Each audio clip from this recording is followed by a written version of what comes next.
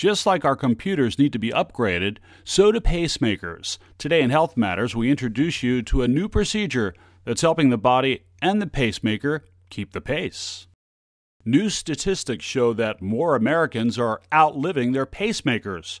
So, keeping those devices up to date becomes even more important. There's been kind of a bit of a change in our philosophy, especially in younger folks, that we don't want to leave a lot of abandoned hardware in people that's not serving any great function. In order to keep the pacemaker and the body in rhythm, old techniques for changing pacemaker leads are getting an upgrade. Traditionally, getting wires out of people after they've been in for a long time is a much more difficult task and a much more dangerous task. So over the course of the past several years, we have designed new tools that allow us to remove these leads in a safer fashion. It's called pacemaker lead extraction, a minimally invasive technique that uses laser technology to remove the old wires when new ones are attached. Before we had this technique, if a wire broke, we would just stick a new wire in and leave the old wire in place. Pacemaker lead extractions are often performed on patients who are expected to live another 20-plus years.